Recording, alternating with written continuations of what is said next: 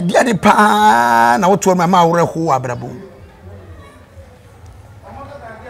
na me hwe se de fresh na metimi ekoba na yese no mentimi nkoma na ana ma wore ho pa atomi ga na imagine se bia me ni modro ka aish ba ana me na wofo no anytime ya mba me nchen na amun bedin komonti ana ama me refi enema bebre na ba mu se no maduro pa chan ado woni so abrabo na pema na ana me blend se wa wudi a se onti blend ebrebi abim Erade da se da amen Erade da se wa hwe so ama de pebi a che yen Jesus Erade sabre mini obibia oboa me ba dofo na aka won akoma se omo emoa me Jesus but obibia obeyin sika na boa me bia Erade hira no amen bushuen ni amen Erade do bia Erade manenye hira amen na bone ho ban yi ni frɛ san Jesus Erade hira obibia obeyin sika aboa me bia Erade hira no me do obibia asi Erade hira obibia amen amen miracle worker you are the miracle worker come and do a miracle today come and do a miracle today miracle worker you are the miracle worker come and do a miracle today come and do a miracle hey your name is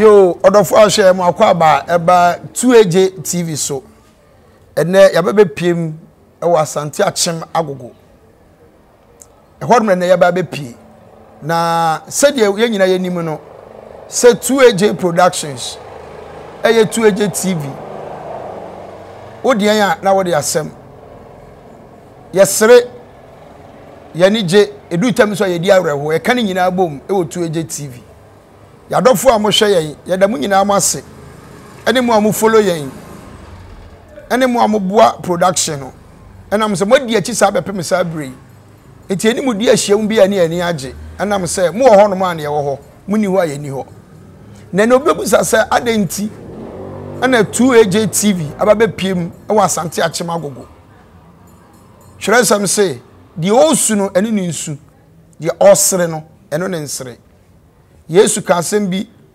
wasem yare da fias mo amehwe me ne nipa ne bua sense da ben na o yare da ho no mo aya amehwe wasem mo anya ma mu nuane mu nkuman mo anya ma me awurade enu nti ane abepia na pia bepia no uhu nipa me nsa yete ha opani die emese mo amunim no anya me na mbe yi na kiro 2AJ na nkasa woni e bia ne the first time bia wo hwe na woni ono ana production nyina no oda no CEO manager director bibia we multi talented bibia o say sound engineer ka ho opani a wotie mfimfiri ni nti na ne abepiem e wa sei opani ne fro sei acha fm Owusu Emmanuel acha okay wo mfie be sei acha this month in menya 32 this month now 32 years 26 wow 26 of this month. Therefore, okay, we are baby be. Maybe at the shortest time, let's say to be able to be celebrating the day. No, your director na Roma, and I'm your dream baby, and to be busano. So, quite by no fast wa who penny and never watch him no. And your baby has say, Otua near TM, Yaniaho. That's a 2AJ, Aquaba. Yes, Reverend. Yeah, boko de. Erade adom, bia boko pa. Na ediade nti na watwe abepia ase. Reverend, wo di ka ka asem bi say de Owusu, de ne nsu, and de wo sere nsu. Ye ne no ensere. Answer metu na mo bi say ka me. Me de asedaka sie ene nyame nhira be ma me Suzy or Holland. E ho na mama Suzy sende papa video oh TikTok and what the mama say me nkonko hwe abrante bi na otimi say oh ya mu pa ti o de sende me no Ase no my busy mentimi an reachi na menya time ko video no.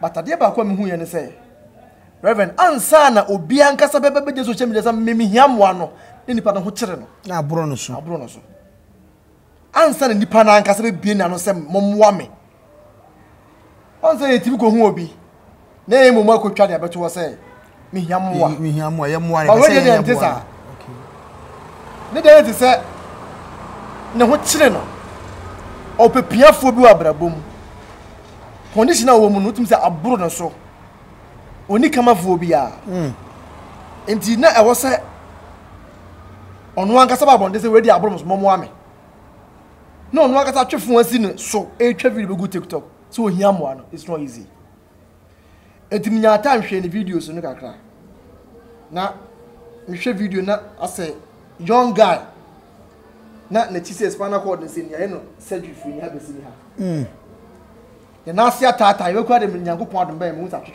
Chica Company. No, so still, I shall put the that's why I say, Nananumpo.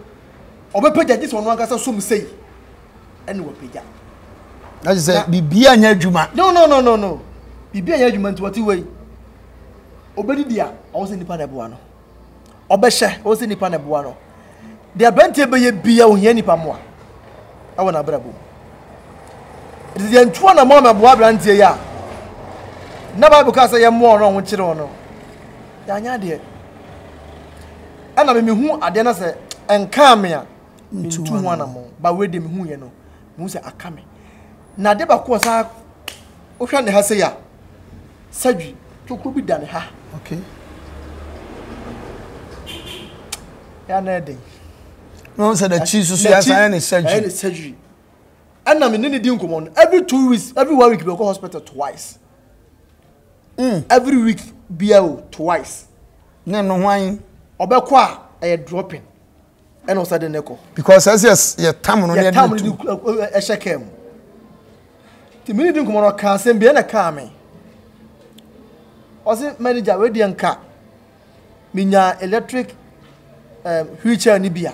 Okay, open electric one. Wheelchair no at least. Electronic wheelchair ni bi. Hospital kwa na. Obi amfa no ono ankasa. Otena de so bokwa no ankwa kudu. Ne we mia na de no ekono no control na ade bokwa. Okay.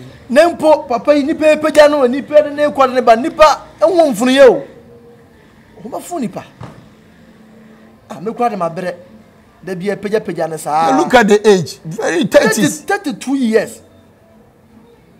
Nah. They are tono. Because I didn't know to touch it. 2009. 2009. And 14 years. What's now? What forms are 14 years. 14 years. Na a day. 2. Where the Kalkum. Where the Unya Kwaku. Where Unya Kwaku. Where the Jinoni Panum. Emia. A day. But 2009. Namo SS Kumasi. Because SS or Ghana National Academy. Pacha, Nami in Bobo Pa. Ganami for number 5 in my micro school. And I'm saying to make a Kruma will be enemy. Scasam by Eddie, my mamma yet today, when I'm a tour. There's more 4 years, and I'm my number pa edge our lent, number pen. Nami Mamiana, F.A. means and 2009, I remember I make I say. Me high school no family come me offer ba ko akra na me nkota na nchen nkosua adwuma ti asento no ndi kan ko pe adwuma no mu kwan ma me ti 2009 no de me koma me offer no na nya accident na de so na 7th March 2009 Jesus ti ya de yakoto kon fa no chi ono ma me ni nyina pacha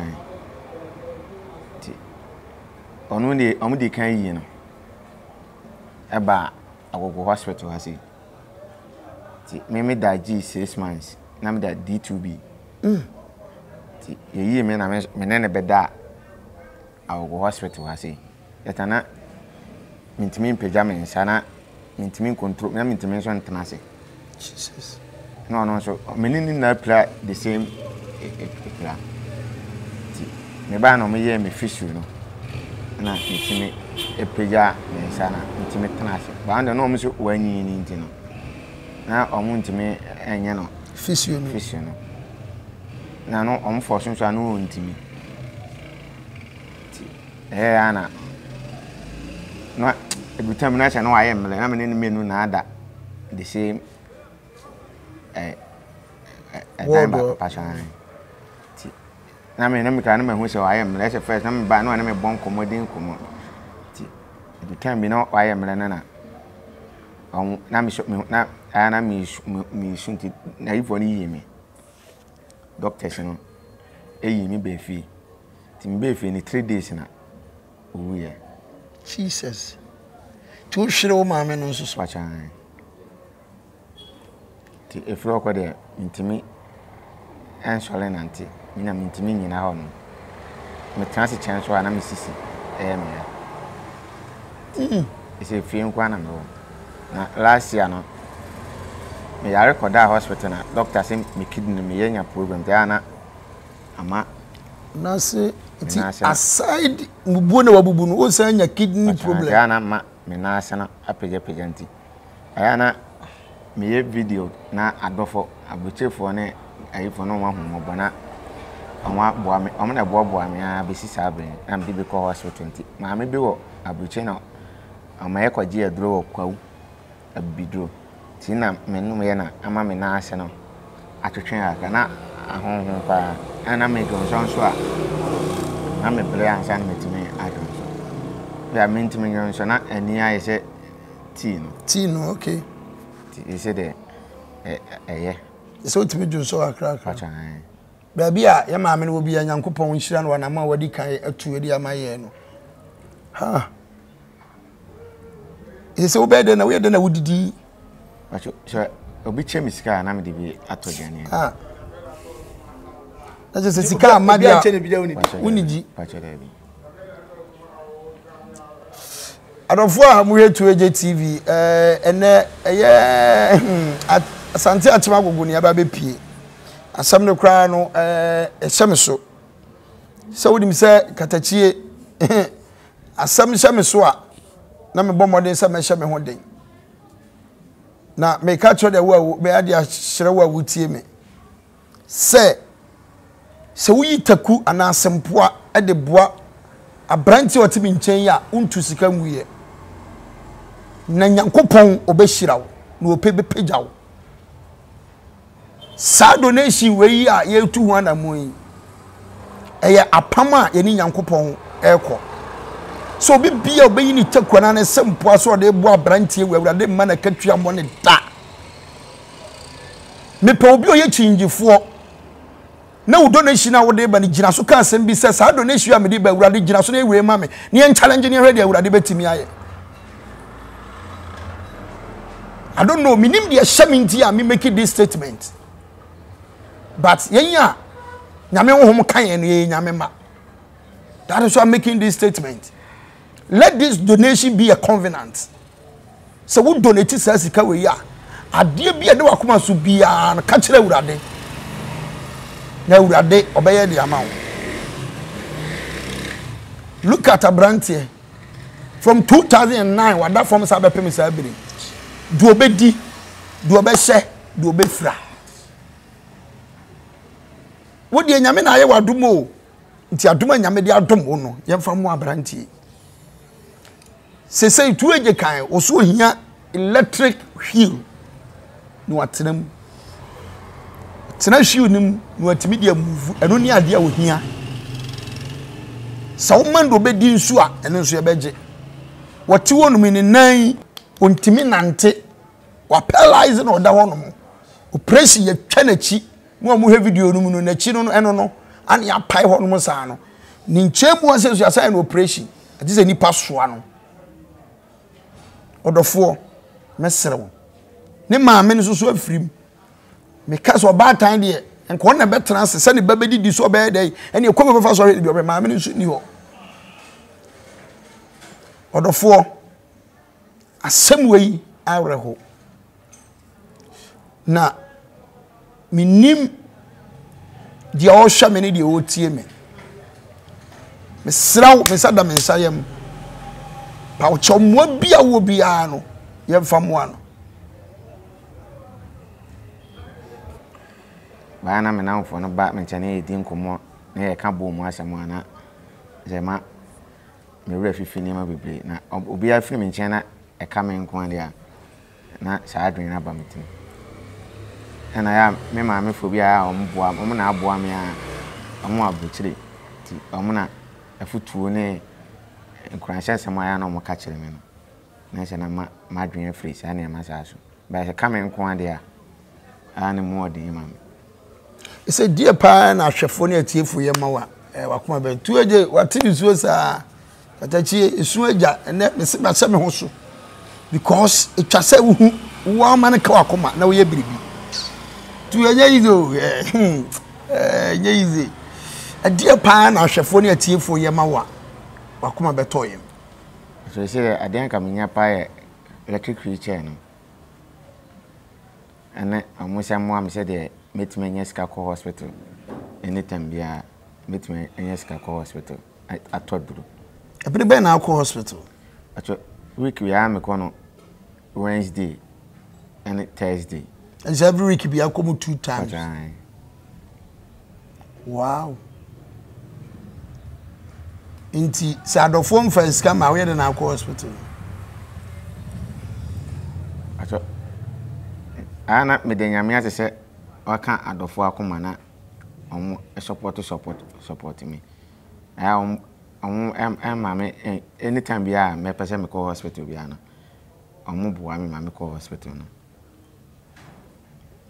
na je se wo de wabrabo ni nyina na ya adofo ne aboafo e so omo boa wo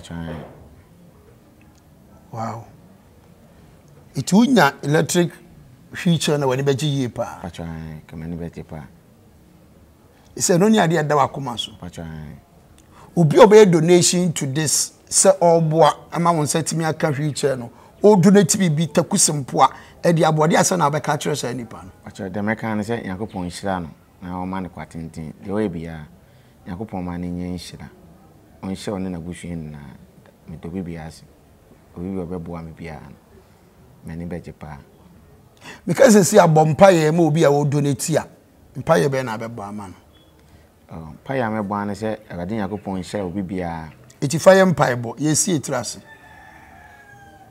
odofo ahwe me Okatakyie TV ene ya bebe piem ewo asante achem agogo abranti a wada from since 2009 abepem sabri na obiada roma enu onim dwumadi ayedie onim se ye ntansre srade so wonsi ye bribia se de tueje kan no na nyame na di ato akoma so Okatakyie you know enti yabesrem moma yammoa no na ne nsanka electronic wheelchair no ko betimi donate bia donate mo amohwe wo Ghana mo amohwe wo amanone mesrew oni biasem eya nye nipa nyina na yewo omoto esie so yese maame ni niwo abusuafo bedu tam bia ombe pa aba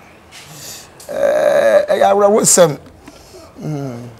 sabra me ne mutie yi sabe ya de ade akata ho no me pese mu ni nyina wei eye bra jonso aka no pese o jonso ontimi nya hwe nti wei o jonso no look at the situation we o jonso eno no enti ya besra mo mo de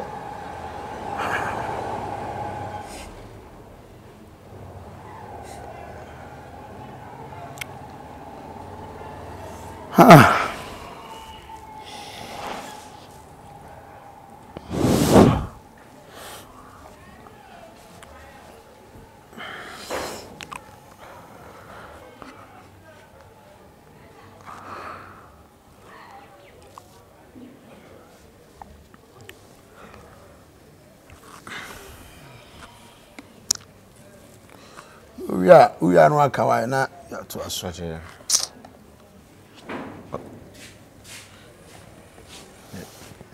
mame ayi tissue bi wai na yemfa pepa bi agu Odofo ahwe sabre wadwunso awi na oma mi tissue ebi aguni na ho nti epese pepa ma no ya rewose ya besere se ha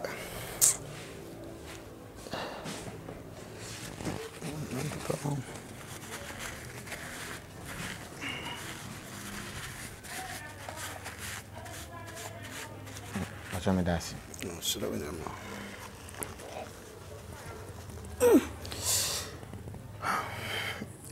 Rofa o hwe e be srom wo bia no ye mfa moa ye nua be man na na asem awreho mentu aso biem mentu video ni so biem wo de do wo bia fabra me mfa moa no nyame wo nhirawo na wonka wakoma ye bom paye awurade ya bia hwefo hye wonsa obi bia obeyi takusempo a so de support ye nua be man awurade na katwa mbo no de bi srenie yehuwa wona ne hwefo na ne boafo woni bia asem oya na wana beka woni bia asem de ama no yehuwa wo mo be boanye so mo nya bi abuso na emmom kana aka omakoma so mo mua omunua yi no ntimi nyina na ma so bi me bom paye obi bia obe donate edi ama abrantie yi ne nkoso ne mua awale me na katwa mbo no yini firi kwanshiam yini firi yariem yini firi nimbuasiem ma wadom ne ntena se ye ba no hwehwe adwuma no hwehwe nkrata no hwehwe visa no hwehwe awurade nam so bie kwanfama no ye giwudie ne de wutimi ye obebia obedua awurade mani ntwaso aba me da wase mfiri me kram ene makoma mu na mesre edimo obebia wo donate e wo Jesus Christ di mu yehuwa ye ni de otimi ye amen tueje ubeka bi kakra interview me nto aso bie fact because ka say to aso bie ma areho tude do obeka no we dey nto aso bie we dey ya na e ba enso we dey anu ayedin we am nye interview ntwa so da ba we dey anu ayedin two e dey na woka na ye nya mfarinsia na say the situation it but me nku ho na nyame wo botanti a ene obi be pia ya hwefo ene atiefo be ko mo a ebe wo hwe adaba kwa ana e ba be wura afiri mu na me dwon senti e wura mu a ti ede na medine nyame be hwe enso nyame e kan do fo akoma na omo reverend nyame be hwe dem miraho obi a obobo dem rawo no komrika ene hwe bo sikasi skewe very talented boy na accident ganami answer be fa say ganami sa school na bo nko a babo wa nya hwe ontua hwe me classmate ne Steven Yakona na okotoko no you see wa look o classmate no bacha ana kwam kizito na hasen kizito bacha me bacha montage sports for na mayen footballers e wo Ghana mo ama no nyina montage wo mayen sisi a yesra mo on ade we na meka no se wonya ba bi gina enko bi pese wo yesa wo bato antimi amane bi a wakom mesra wo tag wo ma emo bi a footballers musumu obi a mfa meboa no asante achema gogo e ho ne abepiem wo de number na egu screen ani no pick number no mobile money pick ofra yen a ye be direct ni bia mo bia wo de fabra u donate to 8 awrade be share pick number na wo screen ani no mesra pick ye no enti 2 reverend to aso you started me try video koto akabia kuma mbabua am yetimi ato machine no ebo ne osoro kakra upe papa there is somewhere 25,000 and over. yes But for now no dey me the way man But you go hospital. Okay. For be 2 weeks or 3 weeks. Okay. Now, on for being so do to you. Okay. You better 2AG any team nyina ase. Obi bia contribute to this 2AG nyame nhira. Nyina aka se ye to asu no so anwe ya dwumade no ntimi nko ti kra ma ne nka kwa na beboa. Sky free 2AG ewonom so far kakra wanyan odi bi be ko hospital. Ebetimi a take care of you about 2 weeks. Bi so beto aduane adi. Ti officially je na efa ehwehwe o be 2 weeks ni enhwe de awurade ebeye na mi shira medana se pa sinyankopon shira no on shawo ne na buhwe ni na medasi yemu ani pabra wote ase nye bra woni ho no ba beti ni su